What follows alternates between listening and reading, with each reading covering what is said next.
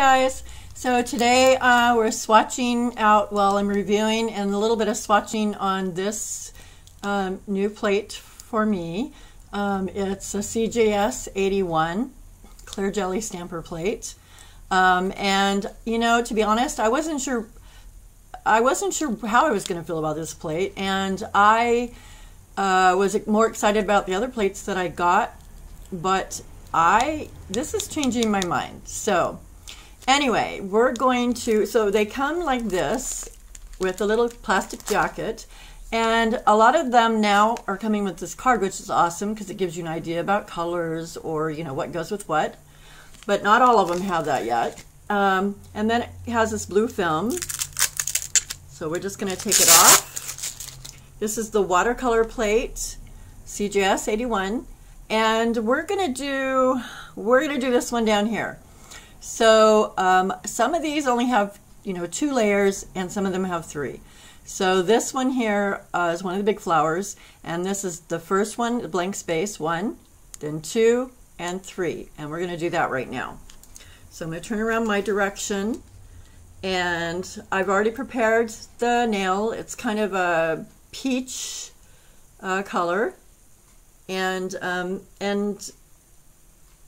what am I missing? Oh, yes. Okay. Sorry about that. Okay, so one thing I wanted to tell you, though, is that, you know, sometimes if you get darker colors, depending on the color combination that you have, you know, just a tip, you might want to, you know, if you try it and you don't like how it looks when you put it on here, but it looks good on your, you know, lint roller because it was white, then you might try putting white as your first layer. And I'm going to go ahead and do that just to, you know, show you, you know, kind of what it looks like. You don't have to do this, but I'm going to do this on this one. I'm going to. So I'm going to do the blank space, this one here, I'm going to do in white first before I do that softer peachy pink color, so that it will pop more on this, you know, orange. So it doesn't have to be perfect because it's not gonna, you know. Okay, let's see, which way do we want this to go? We're gonna go kind of, let's do it that way. Okay, so we got white, and then we're gonna do our peachy pink next, and I'll put all the names of everything that I'm using on my, you know, on this little tester sample swatches we're doing right now. Okay, so we're gonna do this one next. You know, actually, I don't want to do that. I'm going to do this one over the white. So I'm still doing the same blank space, the number 1, you know, spot, but now I'm going to do it in this peach, kind of a powdery peach color, and I'm going to do it over that white, what I stamped in the white, so that I can try and kind of show you, you know, what I'm talking about. And this one, I think I didn't scrape it quite hard enough, and it kind of, it's okay, it'll be fine. So we're going to go like that. Now it is going to show a little bit white on the edge. I mean, you don't have to do it that way, but I did it on purpose. So I know it doesn't look great right now, but that, just so it kind of brings it out a little more from that peachy orange color. But you could have just done this if you wanted it to be a little softer, more subtle. You could have done that. I mean, that's kind of how this one, you know, turned out. I didn't put white behind it, and so it's got a little softer look, which is fine. But I was a little more concerned with the peachy, and I wanted to show you how I did that. So we're going to do, so next we're going to do to the second layer here, and we're going to do that in this color here. It's by Bundle Monster BMC, which is now called Maniology. So this one's Mistletoe Magic, and it's one of my favorites that they have. I just love it. So I'm using Bundle Monster Maniology stamping polishes, and I'm using Born Pretty. Those are 2 of my favorites. I would eventually like to try the Clear Jelly Stamper polishes too, but I just haven't yet, so I'm, you know, don't really like to recommend stuff that I haven't tried yet. but I can't imagine that it's not good, because I love their plates. I love my, oh, by the way, Big Bling. Poor thing. Clear jelly stamper, Big Bling. And so that's how that looks. And then it has one more layer, and we're going to put that, we're going to do a lavender. Okay. And it's not going to, you know, it's just a little bit. It's just going to, this image here is just a little bit. It's not going to pick up a whole lot. But anyway, we're going to do that. And so,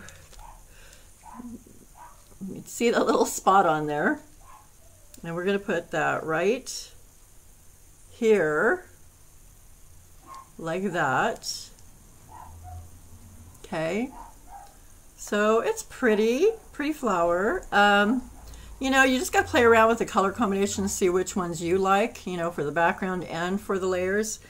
And now, since this is one of the big flowers, and on the big flowers, as far as I can tell, actually, why don't I show you this? This might be easier. As far as I can tell, the big ones don't necessarily, I mean, they didn't put like a stem with them.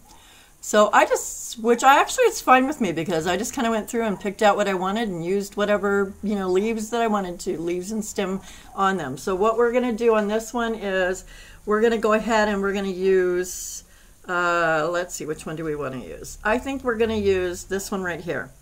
And this one works real good for these flowers. So here's one image, that's the blank space, and then two is that one.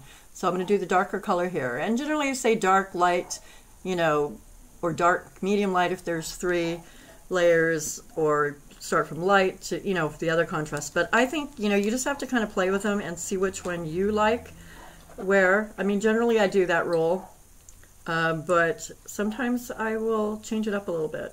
So anyway, we're doing a dark green, kind of a grass green. And let's see, that's right, I want to use these over here. So we're going to do that. Okay. And the other thing I've discovered that I like is, with this plate in particular, okay, so there's that. And so we're going to go ahead and put this on here, kind of offset just a little bit, like that. So there's that. And now we're going to do the second layer of those leaves, and it's going to be in a lighter color. And I'm using kind of a mintish, you know, kind of a mintish, I guess, color. And okay, so here we go, and roll, and I'm gonna get off what I don't want right there. So there's that, doesn't look like much. It's just gonna go over this, and like that. Okay, there we go, and that's it. So all you would do now is, if you're going to use regular polish, then I would recommend, oh, I think this one will look crooked, huh? I would recommend either a water-based polish, or my favorite is Thunder Monster Smudge Free Top Coat, works great, or a gel polish, shiny or matte right now would be great. So that's that one. And then, and one of the things I was starting to say is that, so I freehanded this watercolor mani, but I love this plate. I'm loving this plate. I discovered a lot more than, you know, like I said, than I thought I would, but I'm loving it because it does have a watercolor kind of a look. I think you could definitely do this mani, something close to it, using this plate with these images. So very pretty.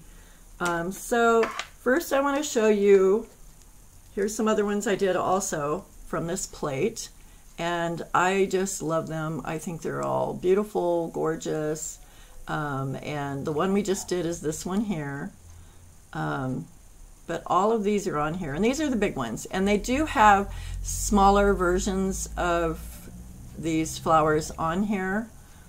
You know, if you have smaller nails, or you want to put, you know, mix them up with big and small or whatever, you know, you can do that. So anyway, there's that. And then also I swatched everything on here. I mean, I might have missed one little piece of greenery or something, but on this lint roller. So let's go. And I put stems went ahead and put stems with the big ones. And then here's some words. I love the words. All of the words stamped out really nice. So this one is I Dream in Flowers. So anyway, here's some of the flowers, some other flowers on here, greenery.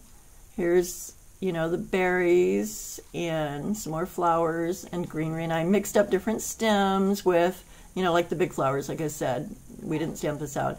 This is Delicate Garden. I love this. Beautiful writing. Love this. Rose over pretty flower and some smaller berries that's on there. Another pretty flower, some more greenery.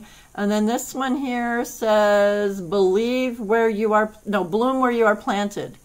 So real cute. And did I miss anything? Down here is a life. I think it says Life is Beautiful. Yes. So that's what that one is. More pretty flowers and greenery. Rose, long stem rose. This writing is Let Your Dreams Blossom. So really sweet scenes. Everything stamped out really nice. I really didn't have a problem, I don't think, with anything. So, you know, here is pretty, I think it says Pretty Petals on this one here. This one is The Earth Laughs in Blue. Oh, the Earth Laughs in Flowers. Sorry. Anyway, really pretty. Love all these. Love the flowers. I absolutely love the whole plate. Everything, and you can mix and match however you want. Like I said, the different leaves and stuff. You know, like here on this one here, it's one of the big ones that didn't have any stem that was, you know, notably with it. So I just borrowed these leaves from this image and, you know, doubled it up, or you could just do it one time, you know, or whatever, you know, you want. So these are really awesome. And once again, it is Clear Jelly Stamper Plate. It's CJS-81 watercolors, gorgeous. It's definitely one you want in your collection. So thank you so much. Please like and subscribe. Click the bell icon, and then they will send you a notice on my next new video, which will be soon because I have another one of these large plates to review and swatch for you. So thanks so much, guys. Bye.